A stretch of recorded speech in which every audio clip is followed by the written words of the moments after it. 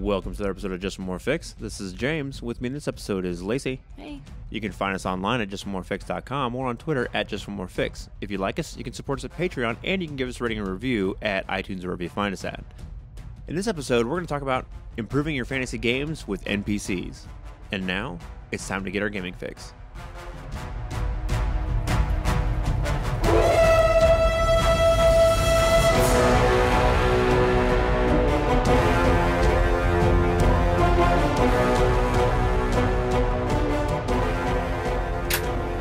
I'm Stargate Pioneer, I'm Haley. And I'm Lauren from Legends of S.H.I.E.L.D. a podcast member of the Gonna Geek Network, just like the one you're listening to now. The opinions expressed are those of each individual. Check out all the other podcasts At GonnaGeekNetwork.com and get ready because geekiness begins in 3, 2. 1. Welcome to Just One More Fix. Couple quick announcements before we get things started today. First off, again, I'm sure you guys are tired of hearing about it, but we will be at Game on January 27th from 2 to 6 for another Indie RPG Day, and I'm going to be running my PBTA Troubadours game about thespians, traveling minstrels in the Shakespearean era, so like late 1500s, early 1600s. And Lacey is going to be there running something as well. We're not entirely sure what, but she is working on that as we speak. Right now, right this very second. Right, right on. So I hope to see you guys there. That's January 27th from 2 to 6 at Game in Terre Haute. And badge registration for Gen Con opened up last Sunday at noon. So hopefully you guys, if you're looking to go to Gen Con, you can hop on there and get your badges. They haven't sold out yet, so we'll keep an eye on that and kind of let you know how things go with that.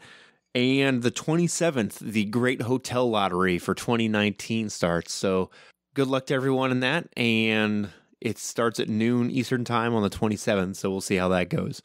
Speaking of cons, Hoosier Con is coming up, and that's March 22nd to 24th, so we'll be posting the events that we are going to be running there very soon. So as soon as we have those posted, we will share those on our Facebook group and on Twitter for anybody that's interested in signing up for any of those games. I believe I'm going to be running Troubadours there and maybe some LOTFP stuff. We'll see how that goes out, how that plays out. And Lacey's talking about some Tales from the Loop and maybe some Bluebeard's Bride. So we'll see what games we'll be running there. I'm not sure. Those may change. So I suppose we'll just see how it goes. So you mentioned something from Third Eye Studios? Yes, Third Eye Studios is starting what I believe is called an Oracle program, I want to say. But basically, they are giving you swag for running their games at gaming stores and conventions. It kind of works like you run the game, you get like XP points or something that you can spend on various sundry items. I haven't looked super deep into it, but I've been kind of following along as more news has come out about it. And if you like Third Eye Studios, or if you haven't looked into them yet, check it out, and it might be something you're interested in partaking in. Right. So Third Eye Studios makes Pip System? Yeah, Pip System Core Book. Part-Time Gods? Oh, see, now I don't want to mess it up because I'm pretty sure that all Eloy Lasanta stuff is through Third Eye Studios. Uh-huh. So that would be like Sins of the Father, Part-Time Gods, anything from Pip System, so Mermaid Adventures, Infestation, and then their core book, which is like Open System. He's done a lot of stuff. Right. So they have a pretty big spectrum of games too. So in terms of tone and theme and crunch versus light crunch and that kind of stuff. So check them out, and you can maybe run some games at a gaming store because it's been a lot of fun for us, and it's get some free swag maybe for getting some games out there and stuff. Right on. I think that's it for announcements, other than this episode is coming to you a day late because the plague has hit our house and Lacey's been kind of hoarse. So we're recording this a couple days late for us, and it's going to be coming to you a couple days late. But we still wanted to get something out to you this week, and we had some cool ideas for this episode, so we're excited for it. And Night Witches should be dropping on this coming Friday as well. We are into the 6th session, which that one was about 4 hours. So that one's probably going to end up being between 3 and 4 episodes by the time it is edited and done. And we are recording another Night Witches episode, or not episode, session, I should say, on the 20th. So lots of awesome and badness coming there. I'm excited for it. Along the Night Witches vein, our last episode was a one-on-one session with me and Carrie catching her character Vera up with the rest of the group. And if you haven't done any one-on-one gaming or anything like that, or you're looking for some examples of it, it turned into a pretty solid, strong episode. There was lots of tension and some really awesome things that happened. None of it involves combat. It's all just sort of dramatic moments and roleplay. And it's worth checking out if you want to see, sort of in a short burst, it's about 20 minutes of actual roleplay of building tension and one-on-one, the way that kind of changes the structure of the games and that kind of stuff. All right, so we're going to jump right into this one, and this one's going to work a little differently. In all the other Improving Fantasy Gaming episodes, we really just sort of talked very specifically about techniques and things to do, right? In the previous episode, we talked about how kind of like building characters and building creatures and ways to sort of make them more interesting. But in this case, there's lots of awesome characters and villains to draw from other media that you've seen out there, right? So one of the things we thought we might do is pick our favorite villains and that kind of stuff and talk specifically about what it is that they do and sources of inspiration to sort of draw into your games, right? Mm-hmm. So I thought we might me and Lacey haven't talked about our list yet, so we might have some overlap. So if I mention one or you mention one, and it's a different way, just go ahead and, jump in there and sort of let me know. So I think I have one or two more than you, so I'm going to go ahead and start if that's all right with you. Okay.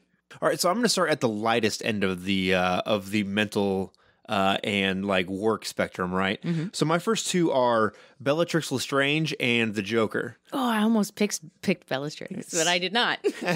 So it was close. Now, for me, they bring madness to the table, right? And that's a common trope that you see with a lot of your villains is just complete madness. You can't reason with these people. They are just crazy, right? And I think maybe Bellatrix Lestrange from Harry Potter, her crazy is at about an 8. And the Joker, his is at about a 12. So, there's some self-preservation that exists in Bellatrix that doesn't necessarily exist in the Joker. But if you think of the Dark Knight movie, that's probably one of the best crazy Jokers I've ever seen portrayed anywhere, whether that's on TV, in the comics, in movies, any of it, right? And there is a real... I guess what comes off to me is that when you tangle with these kind of characters, there's a certain amount of recklessness that they have that they're not going to back down from things. And what repercussions that brings for you and how far they're willing to go to accomplish their goals. Doesn't matter what they break, doesn't matter what they destroy. They're all in all the time, every time. I would agree with that. There are some differences, though. Like you said, like she's about an 8 and he's about a 10. I think the difference there... I said 12. It was 12. Sorry. He's way off the chart. My scale only goes to 10. My amp's a Marshall. It goes all the way. It goes up. Mm-hmm. Yeah. Bellatrix serves someone else. Right. So she's at least bound in some kind of... I don't know if you want to call it a moral way, but some kind of lawful way, anti-law. She has some sense of loyalty. To Voldemort. It's more than a sense of loyalty because in the book, she's basically being held on trial, screaming to everybody that's giving themselves up, like, I will serve the Dark Lord, throw me in Azkaban as long as you want. He's going to reward me for my loyalty. Y'all are a bunch of thieves, take me to the jail. Like, she's some next level loyal, but she does serve someone else. And that's something that's really interesting to me about the Joker. Is that he has his own plan and his own agenda, and it does not matter what anyone else in the entire world thinks. Like, he is going to do his thing, and he is not serving any kind of higher power other than, I don't know, maybe if you buy into the chaos theory thing, that maybe potentially I could see him, not really. Right. He's very much doing his own thing. He is his own master and completely unpredictable. Right. So those are my thoughts on that. That's kind of why Bellatrix was pseudo on my list. It was more like, dying for the cause, kind of. Well, and plus, the other thing that's cool about her is that she comes from a family of terrible people. Right. And a long line and legacy of terrible people. And you see that in a lot of fantasy things where it's, like this is the house of so-and-so, and that's in Harry Potter. So Born the House Black is all terrible people. And she is incorporated into that. She's like some kind of cousin or something to Sirius. But yeah, so she comes from a long line of just morally terrible individuals. Right. It's that born bad thing that exists where you have in a fantasy world, there's always, generally speaking, there's a black and white kind of morality to things, and being just innately evil is sort of one of those tropes that goes along with that. So there's a lot more to go into. Like we're going to distill these very complex characters down into some very individual elements, because all the characters on my list are, for the most part, they're solid characters with multiple motivations and characteristics, but just want to distill them down into in a very specific way to when you see this character and you realize this is the purpose they serve, but they're still a very full character, right? So I was going to lead with like my big bad awesome, but since you brought up Harry Potter, I'm going to go ahead and pick my Harry Potter villain that I chose. And it is not Voldemort. It is Wormtail. Which one is he? Is that Tennant? David Tennant? No, not even close. He is the one that can turn into a rat. That's kind of balding. Okay, yeah. So what I like about him is that whenever you're creating these NPC villains, you always want them to be super bad and like, you know, intelligent and overpower. You know what I mean? Yeah. Like they have that certain aura of badness. Yes. Wormtail. He exudes henchman. But he's not just a henchman because he's intelligent, but he is a coward. He is the most cowardly character in probably the entire series of books. And it's fascinating that he's able to do so much. In fact, he's so pathetic that they have the opportunity to kill him. And Harry is like, no, I just feel bad about this. Right? Right. And you see this also with Gimli in Lord of the Rings. Not Gimli. Sorry, that's the dwarf. You know, Gollum in Lord of the Rings. He's just so pathetic. Right. And he's serving the evil almost out of a sense of fear as opposed to anything else when it comes to Wormtail.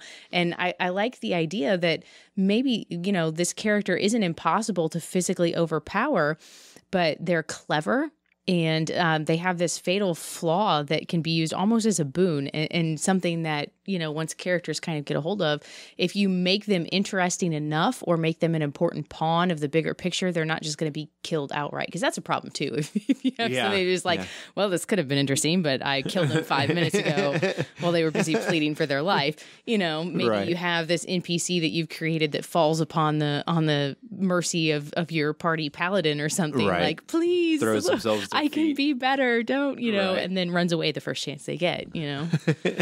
Well, my next one, I'm not sure where to go here. I've got quite a few, so I'm just going to go big real quick. I've got kind of three that combine into one thing, right? So I have the Witch King Angmar, Darth Vader, and Smaug all combined into one. Okay? Okay. Now, you're going to have to help me with how Darth Vader relates to Smaug. I'm going to need some assistance getting there. It's real easy. Presence. When Smaug bursts from the mountain and he unfurls his wings and all his, or actually even before that. But some of that presence is due to sheer size of dragon. I mean, I don't disagree. Not like... I don't disagree. Or when like the gold coins slough off around him and you realize how big he is, right? There's lots of movies that I've seen with dragons, and that's the only one that I can remember where I was like, oh my God, that's a dragon. But that doesn't give me a Darth Vader sense. No, but so when you see him on the screen, gives me a Death Star that sense. giant eyeball like kind of flickers, right? There's personality to it, is where I was going. So there's this just massive presence of dread that when you see something like this, oh no, here he is, right? And Vader has that same effect when the doors open in the very first Star Wars and he comes walking through and everybody's shooting at him and all this kind of stuff, and he just walks through like, I'm Darth Vader in case you didn't realize, and y'all about to die.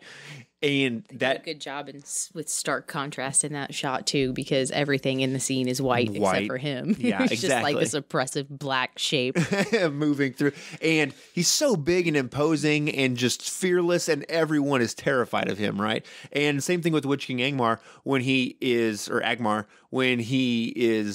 on the battlefield. I think it's in Two Towers.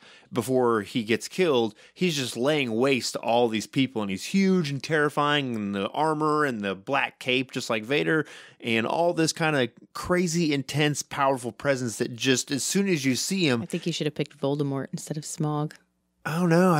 Like the magic and the evilness. But it really, I wanted to mention Smaug because we talk dragons and big monsters and stuff, and very rarely have I ever seen something and been really impressed by how powerful or immense their physical presence was, right? And that's one of the only times I've seen it where I thought, oh man, like look at this thing, it's so big. Because like when Bilbo's in the frame with him and trying to move around and they're climbing around the gold and stuff.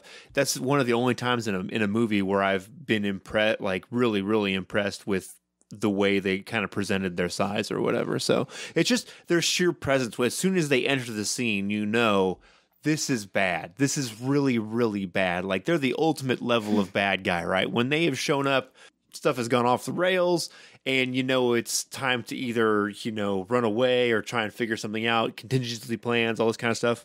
And to just think of those moments, like think of the moment the very first time you saw in one of the Star Wars movies where Vader comes on screen and has this just, you know, even without even saying anything and just that sort of heavy breathing that he's got going on. First of all, he's always kind of saying something. Right. When as soon as his iron lung activates and you hear him, as soon as he walks on the screen and that presence and you hear the breathing, you just know what's coming, right? And that's kind of what I'm going for here is that you should try and find a way for your villains that have this presence to find evocative ways to describe them so that when there are, well, I guess the breathing, right? The Vader has, you hear that. He's not even there yet. He's not even on camera and you know what that means, right? Mm-hmm. The same thing with the screeching from the Witch King, right? And then Smaug as the gold pieces slough away and you see this giant lizard eye blinking and you're like, oh no. That's the kind of thing you want to evoke, you know, for your big bad guy, right? That presence on camera presence. Thinking like dragons are cool, right? Because it's not enough to like have the gold. Like I need you to bury me in the gold. That's how much I love the gold. I need it touching all of my person. I need at least 93% of my body being touched by gold right now. It's weird to think about. Right. So I'm going to shift gears hard then from a big, ominous single presence to a group presence. So in Neil Gaiman's The Graveyard Book, you have this guy who's a murderer and his name is, he's only ever referred to as the man Jack. I guess at one point he takes on another idea, but it's always Jack something. And come to find out in the story, he's part of an order, the Order of Jacks. Okay. And so he's his own person, and yet he isn't. He's part of an organization that's all very uniform. It's almost like, okay, you remember in like V for Vendetta at the end, everybody has the masks on. And so it's kind of like they're all this thing. It's like that. So individually, he's terrible and he's like a hired assassin, but he's part of this order of assassins. And it's all very secret society, secret organization working in the backdrop of history. Like there's a larger ominous presence that he is an anonymous portion of.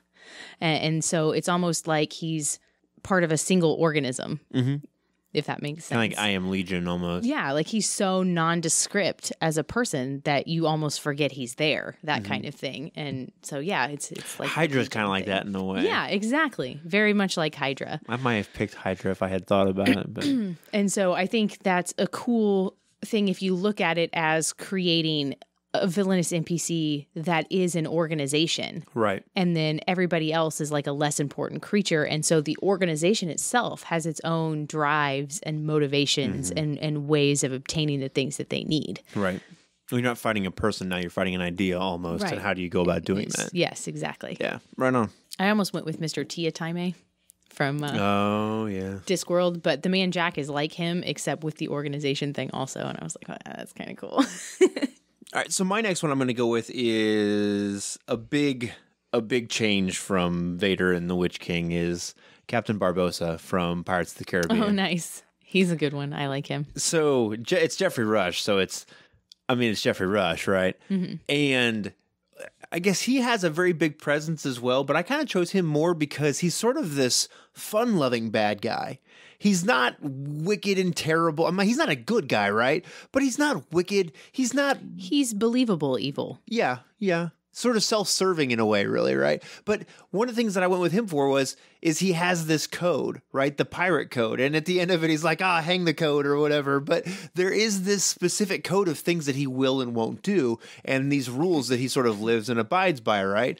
And he just... I guess it's two pieces. One, he's fun, right? And still is a bad guy. He's very clear, especially in the first movie. As the series goes on, it kind of changes and his character evolves. But in the first movie by itself, his character is fun and still believably bad. You know, clearly a bad guy, selfish, out for himself or his crew, you know, but largely himself.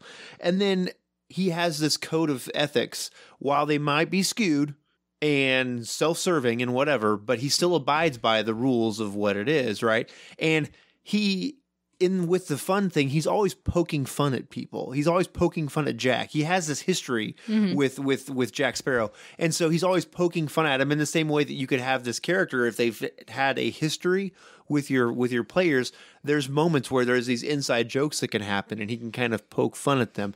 And not in a way to sort of rile them up to get them to like attack him, but in those ways that I know you, you know me, and I'm going to poke fun at you a little bit because that's just what we do. You know, little simple verbal jabs and that kind of stuff, you know, cracking jokes and whatnot. And, well, he has fantastic hats. So He does have fantastic hats. You can't go wrong there. And pirates. And a Pirates monkey.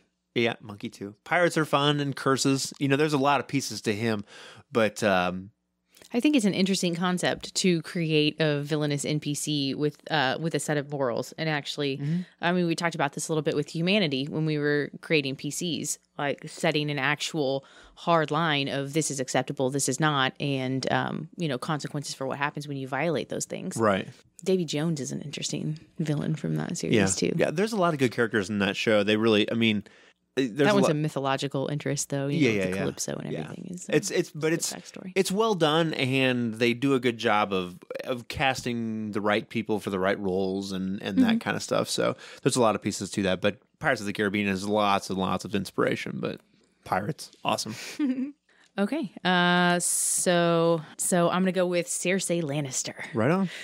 So she is just, again, she's clever, Yeah. right? But she's not afraid, and I like powerful women NPCs, and you don't see enough of them, first of all, so I definitely wanted her on my list. But she has motivations that are very relatable on a human level. Her children. It's Yes. always her children. Yeah, or, you know, sometimes Jaime, too. If she had to pick between the two, it would be her children, but Jaime is on the list for sure. Her family, her reputation, Right. The reputation of her house, you know, and so she's playing in a man's world, and for the large portion of the series, she's winning at it. And everybody eventually comes to a fall in George R.R. Martin's Right. world, as it should be. And she has some very obvious weaknesses in. Yeah, where she has flaws, they are big flaws. Yes, and she's a little unhinged, Yeah. to say the least. And she's murderous, but but not just murderous, she is ruthless. Like, if you are on her bad side, then that's it. Because one of the things I think is interesting about her is that if you're on her side and working for her, then she takes care of you in her own sort of motherly, lordly way, right? You know, she may not love you, but she will, you know, make sure you're paid and taken care of. But the minute you cross her, that's it. You are not on the A-list. It's time for me to be just terrible to you and be ruthless. And that's part of the house too, because House Lannister always pays its debts. That's their house motto. Right. And she takes her family's reputation very seriously, Right. and she feels like the other people that are still alive in her family are not showing it the same seriousness that it's due. Right. You know, because Jaime is always just very much like, you know, la-di-da, out gallivanting and adventuring. And then Right. there's Tyrion, who everybody is like, you shouldn't even be, you know, you're the terrible thing. Well, it's one of those things where one of my favorite things with her is this sort of unrealized potential, because her potential is realized in a way because she's very successful at what she has done, right? But unrealized in the fact that she can't just overtly inherit everything. So she's always sort of trying to do more because she can't. Right. In that world, right? Within the parameters of how that's set up. So she's got this very kind of cool, always trying to play catch up in a way, and the way that weighs on her personality. The other thing that I like about her, and just in the females in general, is that she is an unapologetic villain. Yeah. She's very much like, yes, this is what I did, and this is why, and if you ask me again, I'd do it 1,000 more times. Well, she's the interesting and you thing. see that with it's the same way, like I said, with Bellatrix Lestrange. Right. She's the same way. Unapologetic. Right. This is what I did. I own it, and I would do it again. you mentioned the motherhood thing, and I think it's interesting with Cersei because it's like that aspect of her turned all the way up, right? To where not only is she loyal to her kids and willing to sacrifice for her children, she's willing to sacrifice everything and anyone for them. And very clearly throughout the storyline, it gets out of hand a little bit. And she's without the same sympathies. So she knows what her weakness is, and she would appeal to someone else's same motherly instincts and emotions to get what she wants, and at the same time turn around and kill that person's child in a blink of an eye that served her purpose. Oh yeah, I hear she's a good character, and I think this show sort of develops the finer points of her character a little bit more because you get to see it physically play out a little bit better in a different kind of way. So. Right on. Well, you mentioned a Lannister, so I will as well. So mine is Jaime, because he is a character and a villain that goes on a journey. He, at the first book, you read about him and you think, oh, this guy is just the scum of the earth and there's no redeeming qualities in him. He killed the only man he's supposed to be protecting. Right. He's sleeping with his sister. He pushed an 8-year-old boy out of a window. Right. This litany of just terrible acts and things that he's done, but that's not the end of his character. And I think it's interesting to consider your villains in that same sense, in that if you have a long-running campaign, the character and the villain, the personality of the villain that they encounter in the first session, provided it's a long-running campaign and this villain survives, should not be the same character that they meet at the end. I think there's a lot of potential in there for making sympathetic villains, which is essentially kind of what he becomes throughout the series, is you get to see a little bit more of his personality. And he changes as well. He's not a static character. But it's interesting to see that the journey he goes through and how he gets to where he is, and then how does he reconcile those two worlds? Because he's kind of stuck in the momentum of his past keep propelling him forward as a villain. But it's very clear that to me at least, that I don't think he wants to continue being this villainous Lannister that he's been for the majority of his life. And so that's sort of a game you kind of play and write out yourself with the NPCs that you make. But if you can find a way to have your characters have light shine on those moments, right, then you can really show a full, complete personality of a character, and you might have some interesting emotional connections and moments between the characters and this villain. As they learn about who they are a little bit more and have some sympathy for them. Maybe they've been through similar situations or whatever. And I think that by where the series has ended now, you realize that there are redeeming qualities in Jaime, and how do you reconcile that with the terrible person that he is and was, right? Mm-hmm. Yeah, and even if you don't go through that depth of character development with the NPC, just another important thing you can take from him is that he is a villain that can be bargained with. Yeah. He's very approachable. I don't know about approachable. He's very more pragmatic. Approachable than Smaug, Yeah, true. Or Darth Vader. But he's pragmatic, and he realizes when he's sort of down on his luck and when he's been captured and that kind of stuff, and he's willing to bargain and use the tools that he has, whether that's wealth or whatever. So he's somebody that you could fight, but he's also potentially somebody that you could win over to your side. Mm-hmm. So I think villain NPCs are interesting when they're not necessarily going to be fighting against you. Mm-hmm. You go into that encounter, and it's not assumed that the physical combat is the way to go with that. Right. Or in the case of his interaction with Brienne, physical combat is where it starts, and then they go through this whole journey together, and then by the end of it, his loyalty is really challenged, whether it's to Cersei or to Brienne, and the promises that he made there, and what will he do? Their relationship kind of mirrors the one you see with the Hound and Arya Stark. Yeah. It's similar in a lot of ways. Yeah. Well, the Hound is another one that I kind of wanted to put on my list, but didn't, just to keep it abbreviated. But he's a very complicated, villainous character that has a complicated past. And I guess that's really kind of where that kind of comes from, is while going on a journey, also, if you're going to do that and make it impactful, they have to have some kind of complicated past. He's got some of that bad guy presence, too, more than Jaime Lannister, for sure. He's got a little bit of that Darth Vader. Right. Oh, yeah. With the helmet, the special Hound helmet is and that scowl that he has. So I'm going to switch gears then again. Serena Joy is from The Handmaid's Tale. I never saw the show, so I'm not going to say anything about the TV show. I know a lot of people may have seen it. Yes, I've read the book. Quick crash course in The Handmaid's Tale for people that don't know. It's kind of like this dystopian future? Yes and no. It's almost more like it is, but it's more like a super religious compound. Okay. Completely cut off from the rest of the world. And in this, every woman is assigned a specific job, and that is their thing to do. So the women that wear red are responsible for producing children for the important men of the compound.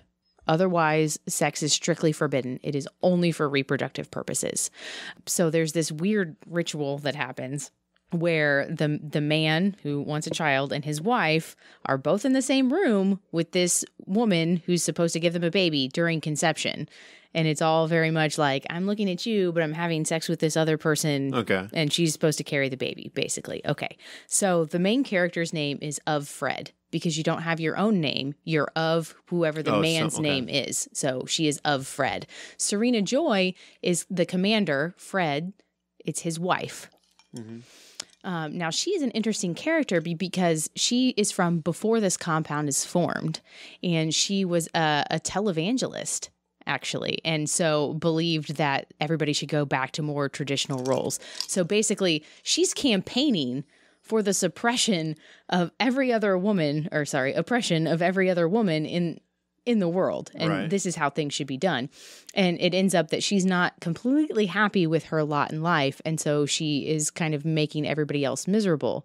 And so there's this terrible set of circumstances, and you read about it, and it's obviously nobody would want to live like this. Right.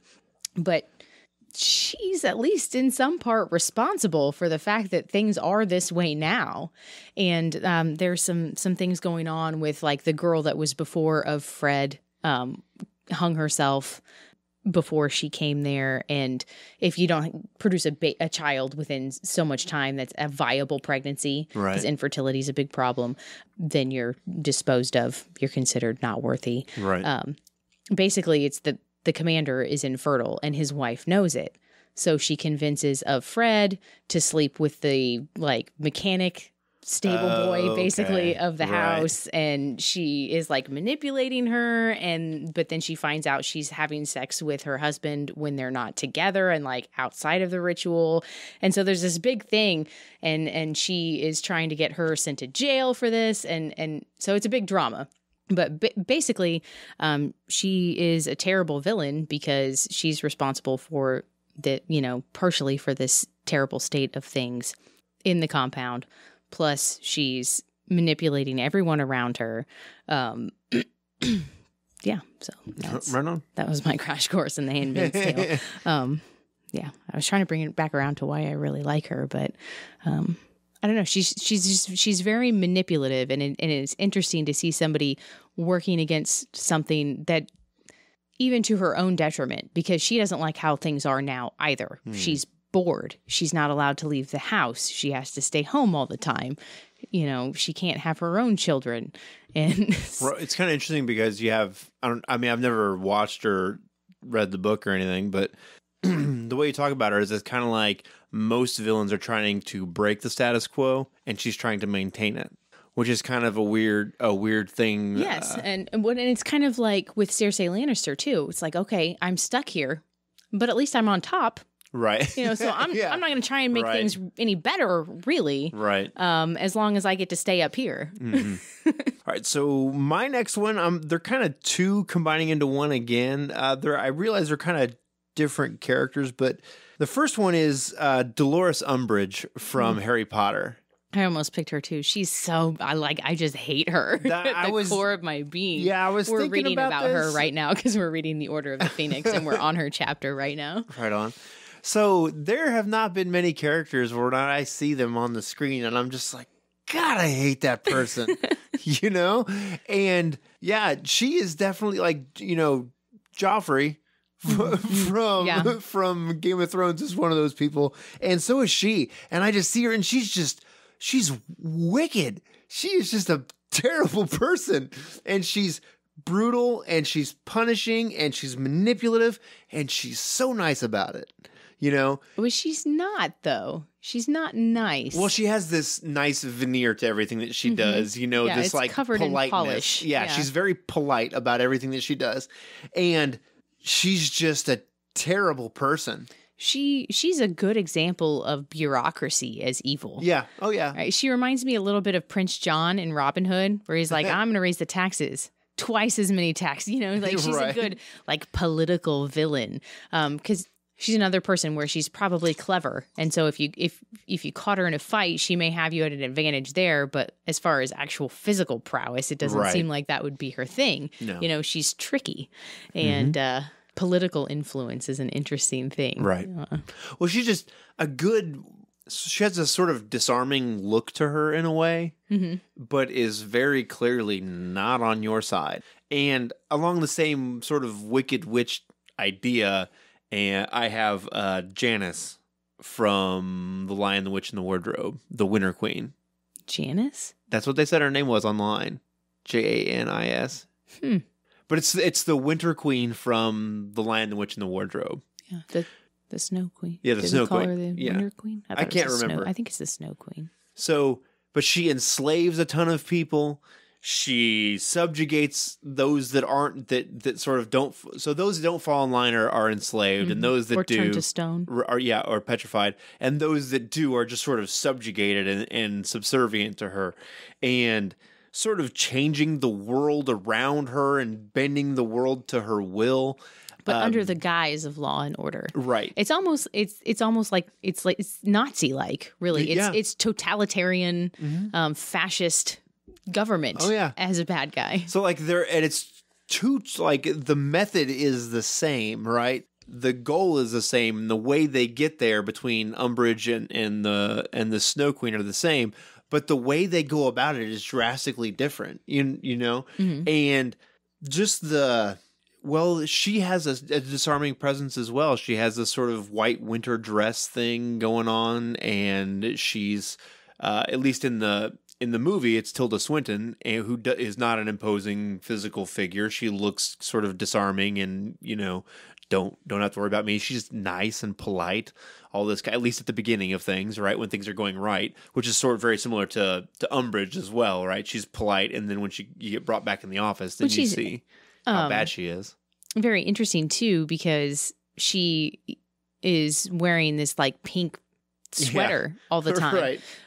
And everybody else is in these like voluminous robes, and she's got this hat and this pink outfit, and is even in her shape. She's corpulent, I guess. Right. I don't know how Portly, you want to say it, but compared to say like the stark features of Snape. When you compare it to her, she looks very much more approachable, but is every bit as dangerous, if not more so. Right. And the idea that evil is actually order taking way too far is sort of the opposite of the Joker, right? Right. Chaos too far or order too far. They're very different, but very similar in some kind of a way, right? This disarming force of order that's not going to be stopped in any way. And it's an interesting idea that you can take any sort of motivation and stretch it to the extreme to make an NPC. So it doesn't always have to be, I'm going to kill and murder everyone. No. You can take any motivation and just draw it out as far as possible to create the goals for a villain. Right.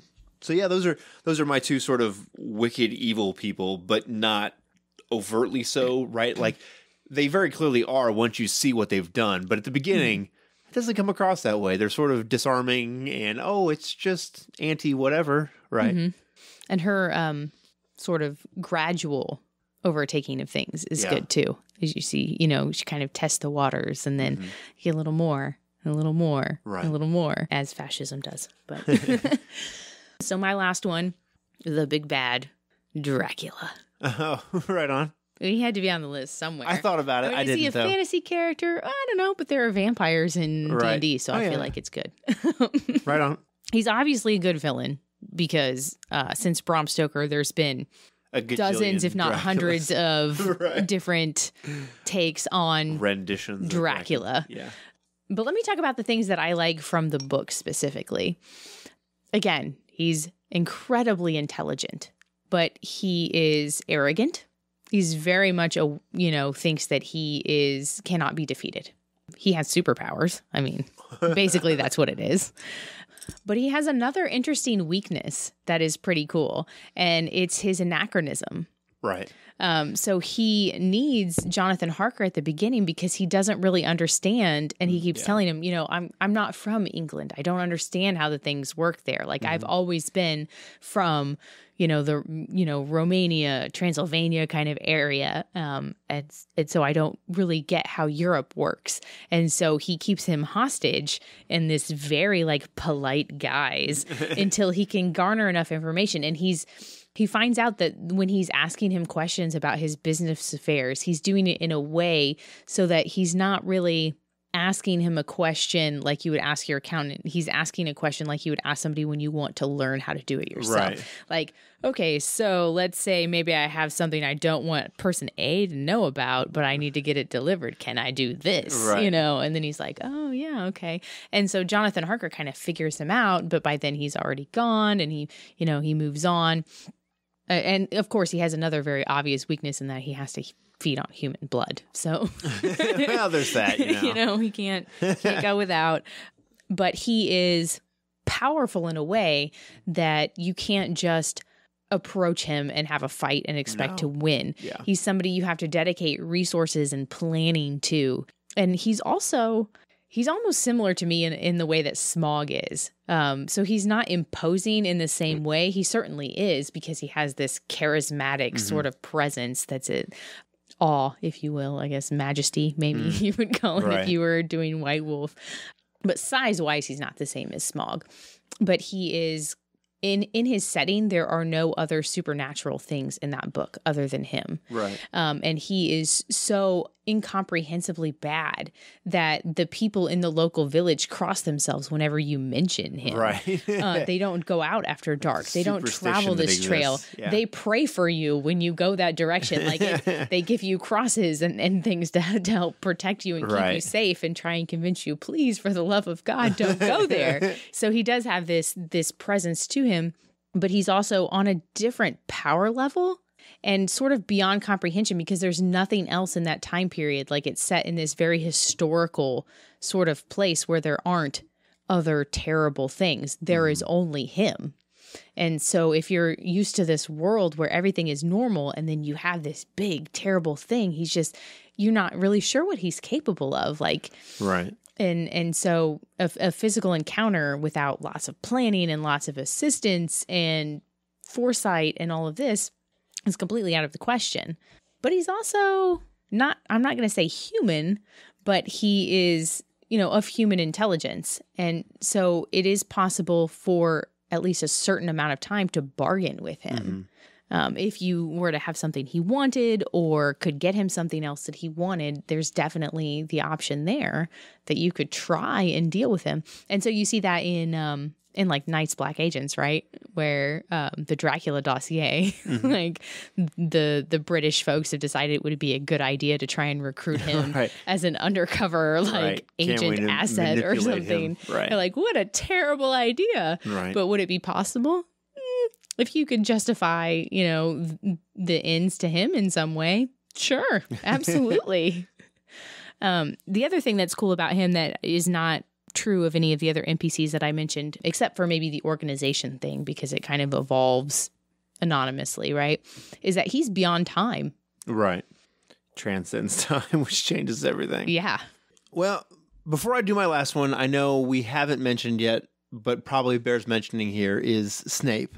And there's probably a lot of you out there saying all these Harry Potter references about this beforehand. About Snape, but Snape is going to... I'm surprised he's on your list because you fought me so hard about him being a good guy. He's not on my list. I think it bears mentioning that we're going to do an entire episode about making NPCs that can kind of mirror that level of complexity and that kind of stuff. But he is not my final one. But I just wanted to mention it because there's probably a lot of people screaming about how could you not have Snape? How could you not have Snape, right? So we are going to have Snape, but in a different kind of context. Because I think we could probably do a year's worth of these episodes and not cover all the amazing villains that exist out there. My last one is Magneto. Oh man, he's a good one. Magneto, like a lot of these other villains we have, he's a fully developed character, right? And he also benefits from the fact that Ian McKellen played him. And I can't recall the new guy's name that plays him in the First Class series, but he does an amazing job as well, right? But he has a tremendously complicated history, right? So he's not someone who was born bad, but you have this play on that trope where he's going to very clearly, because of the trauma that he goes through during World War II in the concentration camps, that he very clearly becomes bad, right? He's not going to go through anything like that again. And the reason why I picked him is, of all the bad guys that are out there, he is the one that I see that has a purpose. And not a purpose like I want to destroy the world, I want to rule the world. He has a purpose that he sort of views as benefiting the entire world. This is the next stage the world is supposed to go through. You either get on board or you go away, right? And he has such a powerful message to people that are mutants, right? Yeah. Like being from the United States, the idea of the concept of freedom, right, is such a powerful thing that's like ingrained in your core. Personal sovereignty, all this kind of stuff. So you could see how, if you were selling that message to someone who is that oppressed, that it would be successful.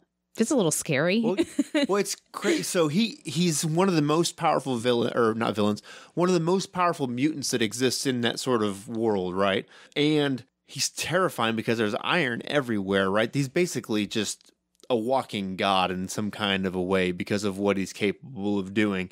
But that's not what makes him scary to me. You say his power level like that, but it depends on where you find him. And so that's an important point, I think, with evolution too, is that as your characters are leveling up, it makes sense that your NPC would get stronger too. Oh, yeah.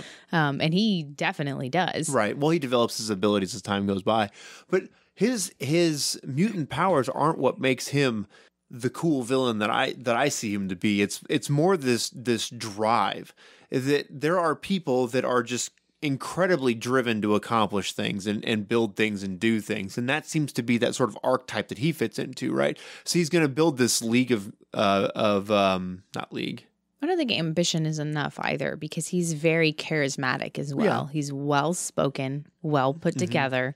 You know, even as Ian McKellen, you know, like he's an old guy, but like I would say in that role, like he's even attractive. And it may be like just the power that comes with it or a certain presence, but confidence, I guess, is what it is. And that kind of goes along with the ambition. But yeah, he's lots of charisma. Right. And with him, along with this incredible drive that he has, right, there's this history that he has with Xavier. And while I'm not a big fan of Xavier as a character, he acts as sort of like a foil to bring out the aspects that you want to see in Magneto, right? And I love Xavier. He's neat, but I just don't think he's as compelling of a character as Magneto. I just don't, especially when you watch the scene with Kevin Bacon in First Class, where he's trying to draw the rage out of Magneto's character with his mother there in the concentration camp and everything. And you see the sort of the history and the trauma that Magneto has gone through, and then him trying to restart a life with the woman that he falls in love with and everything, and that getting taken away from him. And just sort of having this terrible list of tragedies that are his life, and how that drives him to never be in that position again. And then also sort of like, while he's a bad guy and he's clearly in the storyline, he's a villain, he's also, I would argue, a hero in a lot of ways as well, though, because the reason he does these things is to liberate all of these people that could very easily get put on some kind of a registry and all this other kind of stuff that they go through in that storyline that is a very real possibility. And he's doing this out of an altruistic sense to protect people because of what he's gone through, right? And he doesn't want any of them to go through what he goes through. And there's this sort of moral dilemma that's happening in the background. Now, he doesn't have the dilemma because he is driven and knows what he wants. But in the background of the entire story, you see how that sort of that moral math is done, and where is it right and where is it wrong. And he's one of the most complex characters when you really break down his motivations and look at his history. And all that complexity just pushes more towards why he's so driven to do this, right? And he just is never going to be dissuaded. So, like, seriously, he's driven, right? But not in the same way that he is. You know what I'm saying? Like, that is just, it's just never going to stop. And he's always going to find more people. No matter what you do or who you kill around him or what happens, no matter what the cost of the fight, he's always going to continue because that's what he's a true believer in a sense, right? He's very pragmatic. Yeah. So he's my last one. I think he's just wicked awesome. He's just an awesome character. So, do you have any quick honorable mentions just by character name that you thought of or no? We mentioned the Hound already, kind of. I thought about Zorg. Yeah, from Fifth Element. Yeah. Mm-hmm. He's another interesting, definitely can be bought sort of villain, you know? I think it's interesting. Like, I didn't really think of a lot of the people from Lord of the Rings because Gollum is really kind of the most interesting villain to me. The rest of them are a little bit flat, honestly. He kind of floats back and forth between villain and... But it's hard to say because Lord of the Rings is so old. Yeah, it's not when it comes to fantasy literature that, like, those ideas may have been new then, but, like, now I've seen them a bunch of times, so they just seem a little less interesting. But I think the Wraith Kings are probably the second most interesting. You kind of pulled on them, so... Kitiara is one I would mention from Dragonlance. She has a very complicated history with the heroes. I only read the first book. So. Being young and being in love, with one of them or whatever, makes for an interesting backstory that happens. I thought about Lestat. Oh, yeah. He's very much the villain in Interview with the Vampire, and that's well done. Blair Armand is not a bad one either. He's in there. Oh, I did, I guess, honorable mention to the guy in Jurassic Park. That's played by the mailman from Seinfeld. I can't think of his name right now. Yes. Oh my God, I hated that guy so much when I was younger. Like, why? But greed. Greed is such a powerful motivator, and it's a good villain motivation. It is the only sin. In fact, I think greed is. It's always greed. All right, so there are just a giant list that goes on and on of other villains and characteristics to draw from them. So we may do another one of these somewhere in the future, maybe a sci-fi focused one or something. I don't know. But these are just a few of our personal favorites and their qualities. And one thing that I will mention to do beyond just making characters that are built like this, right?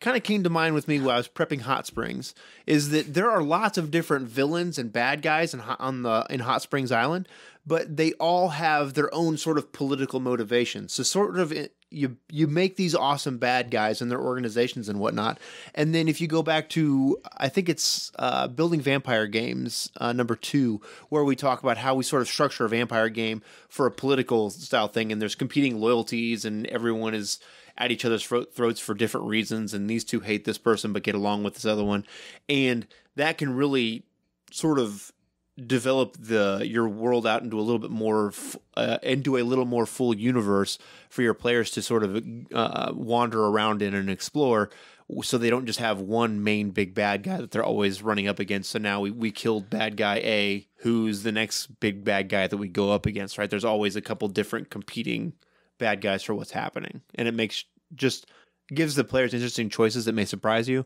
And it sort of makes less work for you because once you've built this world, then they just sort of get to play around in it, and then you just sort of react to what they're doing. So, yeah. So don't just think of individual villains. Think about how they sort of multiple villains in a world interact with each other, right?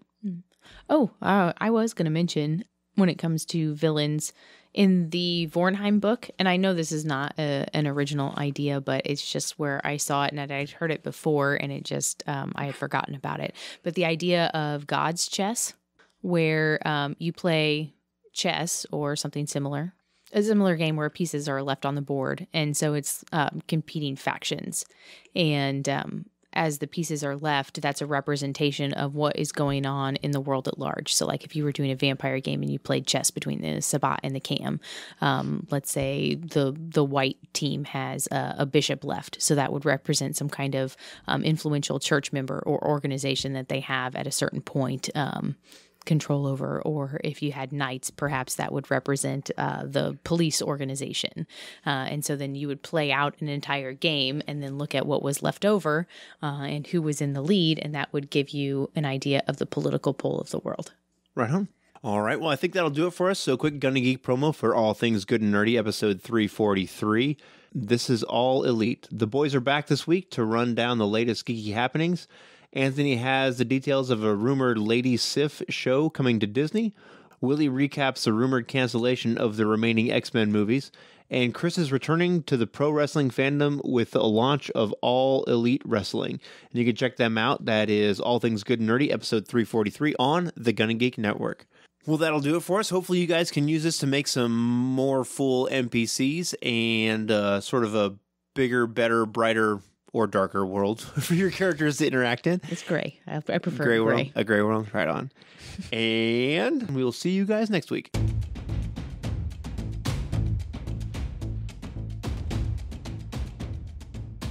Thanks for listening. This has been an episode of Just One More Fix.